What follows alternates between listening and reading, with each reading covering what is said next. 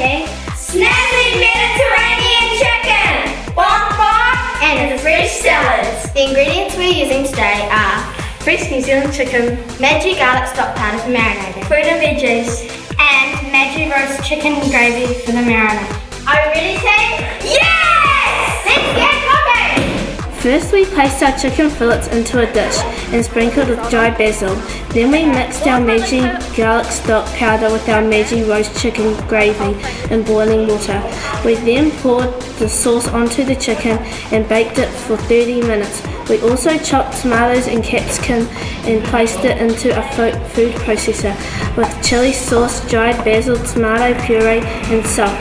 We then washed lettuce, peeled and cubed our oranges, juiced 2 of our oranges and cubed the feta cheese.